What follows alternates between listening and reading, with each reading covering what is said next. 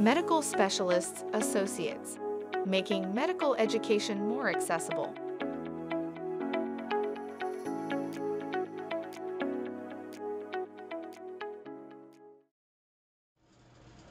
Hi, my name is Christopher Voscopoulos of Medical Specialists Associates and the Anesthesiology Liaison to the Trauma Committee here at Lawrence General Hospital in Massachusetts. In this particular video, I'd like to walk you through how to do a percutaneous cricothyroidotomy. I will break this procedure up into 4 distinct steps, and in each of the sections, they'll be somewhat repetitive on purpose to emphasize important points in the procedure. In the first section, I'll review with you the anatomy, as well as suggesting that you draw the anatomy on patients if time allows to help you orientate yourself during the procedure. I'll also show you how to use ultrasound to help guide success of the procedure as well. In the second portion, I'll review with you the equipment that is needed in detail. In the third section, I'll demonstrate for you the procedure with the use of a mannequin, and in the fourth section, I'll demonstrate for you how to do the procedure with the use of a pig trachea. Thank you for learning with me.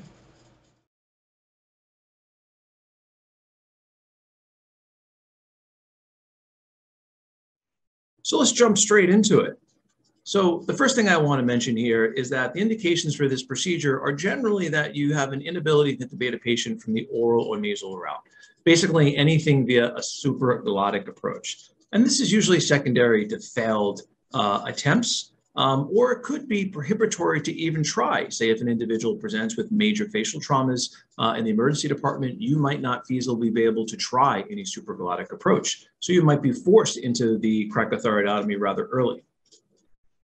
So for this particular demonstration, I'm going to do it with the Cook Medical Cuffed Emergency Cricothyroidotomy Catheter Set. And there's some additional equipment that I'll use, and I listed over here. I'll talk about a right angle, forceps, an 11 blade as compared to the 15 blade that comes in the set, a normal saline, and a surgical marker.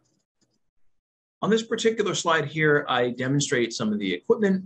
I'll point out numerous times here that the 11 blade here is a pencil tip needle, and I'll explain why that is important.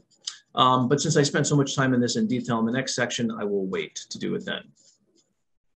Here, I want to emphasize drawing the anatomy on a patient. Now, for my percutaneous tracheostomies, I draw the anatomy on all of my patients. It helps me to orientate myself to the anatomy of the patient when the surgical procedure begins, and I believe it helps me to have a much higher success rate in my procedures.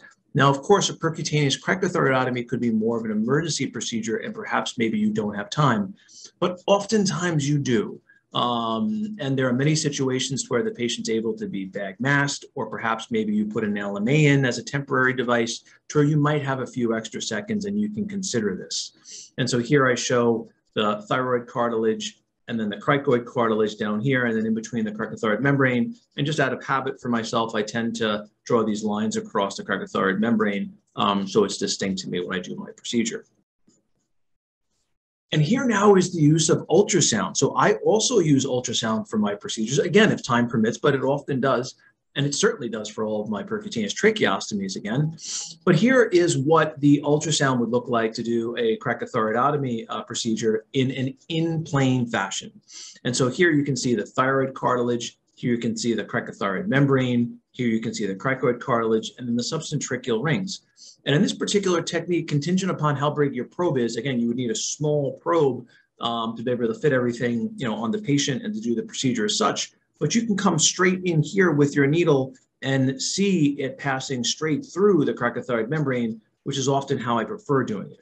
Now, this is with an in-plane approach. Now, oftentimes, many of us are much more familiar with an out-of-plane approach, say when we're doing our central lines or arterial lines, to where this is the image that we most commonly see. But again, you can use ultrasound here to just at least identify what the midline is. And this is very, very useful, as one of the common complications in the cricothyroidotomy is a false passage. And how do we get a false passage? Well, we get a false passage when we pass the needle either to the left, or to the right of the patient.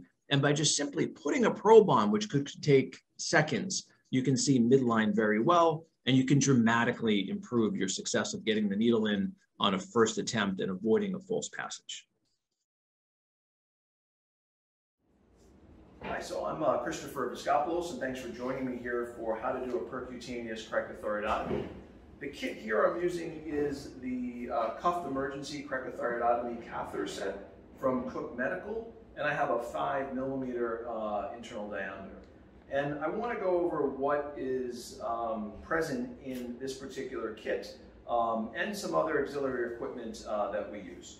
So the first thing I want to note here is that we have a 6 ml syringe that comes with the kit, and we have 2 size needles here. So depending on the individual's body habitus and how much distance they might have and how much subcutaneous tissue they have, you can choose an appropriate length size needle.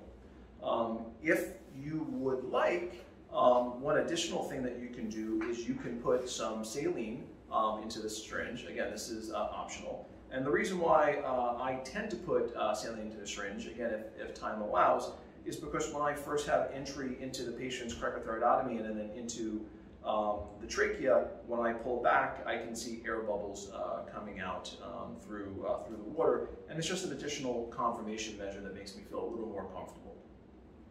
So the technique I'm going to show you here is entry of the needle first. And so I'm putting my needle in, and that's the first step I do. I get confirmation air in the syringe. And then the next step is I'm going to insert my catheter. And so the catheter comes housed in this particular casing here, and I take it out. And it's important to note what is the entry position of the catheter. This particular catheter, the flexible tip is what goes into the bronchial tree. And that's important because the other end is rigid. So when we do have our needle in our patient and we're passing the wire through and the wire goes into the bronchial tree, eventually at some point in time we're going to reach a terminal portion of the bronchial tree. And since this is flexible, this provides for additional safety so that you can't puncture the bronchial tree and cause injury distal. And so now what we have is we have a percutaneous approach to where we've entered our needle, and now we have our wire in the individual. And now we have to look to extend an incision. So what comes in the kit here is a 15 blade. And I tend not to prefer a 15 blade for this particular procedure because since I had a percutaneous approach first with just the wire in, if I had a 11 blade, the difference being that an 11 blade is a pencil tip as compared to a 15 blade, which is rounded, a pencil tip more easily allows me to come right down onto the wire and extend an excision down in either direction.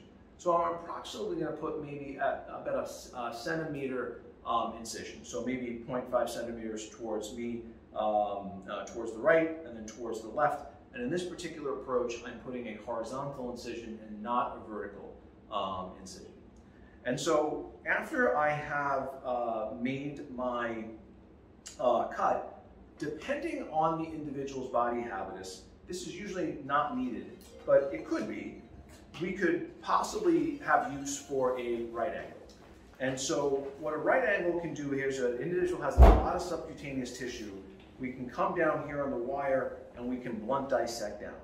Now, this often again isn't necessary because the cricothyroidotomy membrane is usually very well anterior, and there's usually not a lot of soft tissue there. And again, this would be needed in someone who's maybe of a smaller body habitus as well.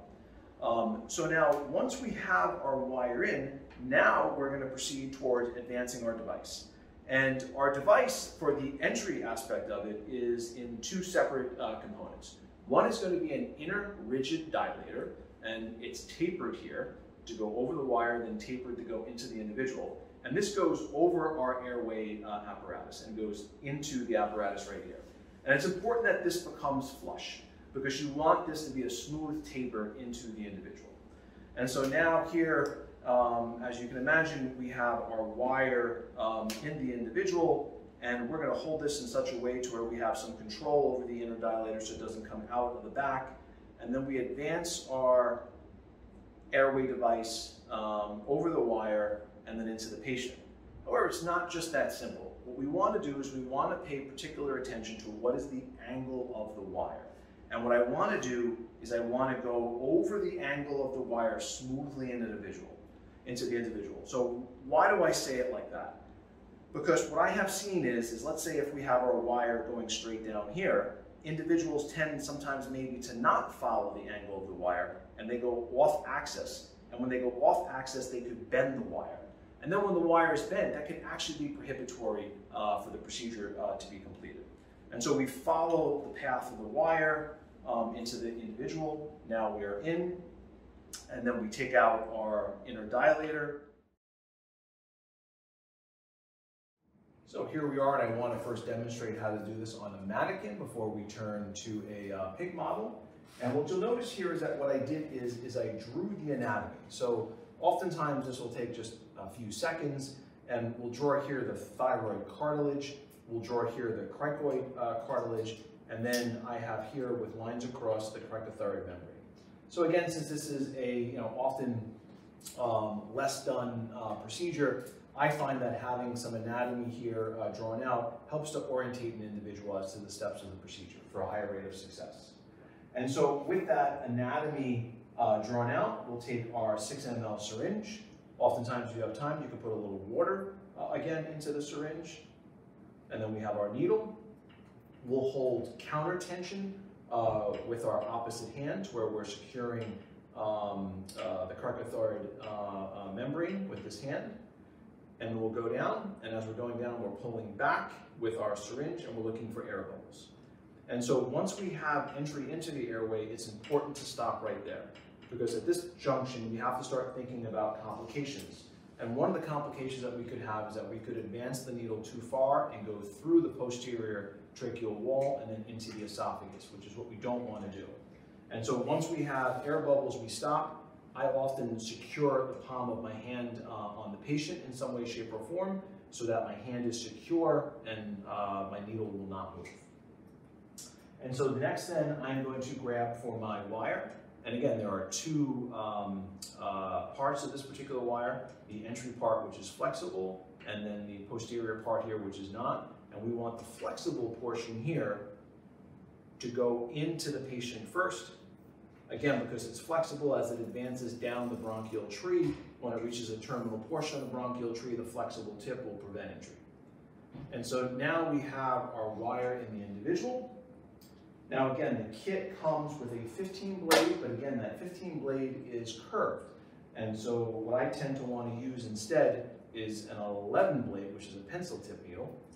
And that is because now I can have the scalpel come straight down on the wire, and then I can extend a horizontal incision, approximately 0.5 centimeters to the left, 0.5 centimeters to the right. In individuals that might have an excessively big body habitus, you might want to do some soft tissue dissection before you put your entry device in.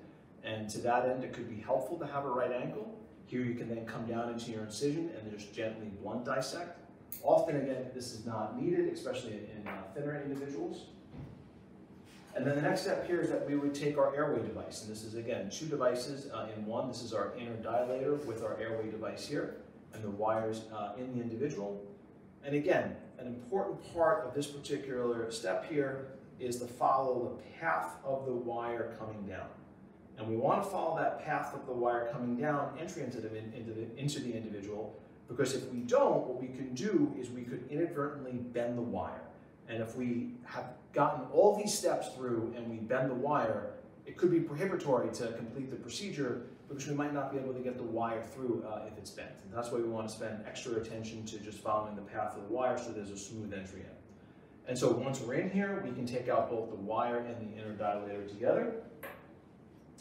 And then we'll hook up the individual to mechanical ventilation. We'll blow up our cuff, and then we could put our ties on. And that would complete the procedure. So here we are with our pig model. So again, if time permits, I tend to want to draw on the individual. It just gives me a little better orientation. And what I'll do here is I will take my needle, and I had time here to put a little saline into my syringe. And I'm going to, with my counter hand here, secure the cricothyroid membrane. Right here, here's my thyroid cartilage. Here's my cricoid cartilage, and here's my third cricothyroid membrane right here. And so I am going to angle slightly down here for entry. And here I go through, and I'm looking for air bubbles. And I got the air bubbles. And the second I get the air bubbles, again, I want to stop. I want to stop because I don't want to go through the posterior wall. And so I tend to have the palm of my upper hand resting on the patient if possible. And that gives me security to where I can hold the needle without it moving. And the next part then is to take my wire. So then recall here that I have two tips to the wire, the flexible tip and then the rigid tip. And I want to put the flexible tip in first. And here I am going to angle down towards the feet.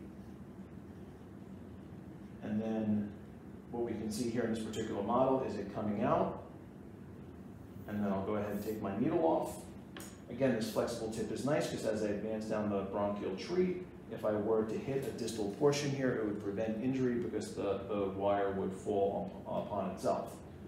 So instead of using the 15 blade, which again is round, I tend to grab for a 11 blade, which is pencil tipped.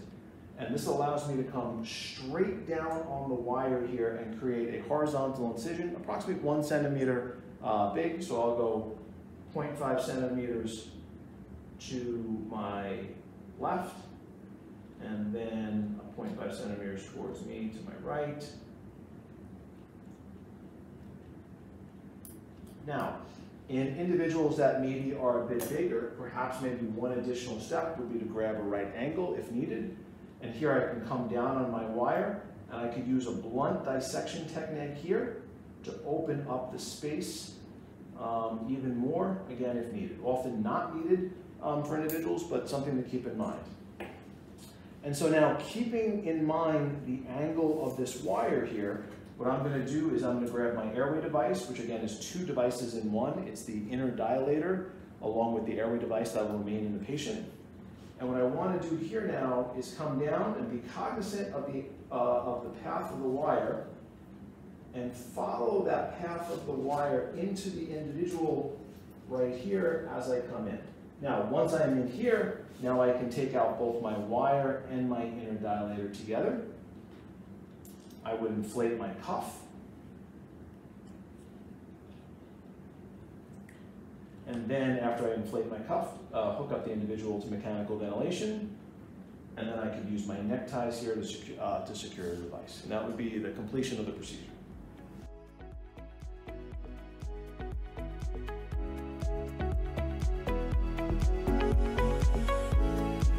For more information, please visit our website at www.med-specialists.net.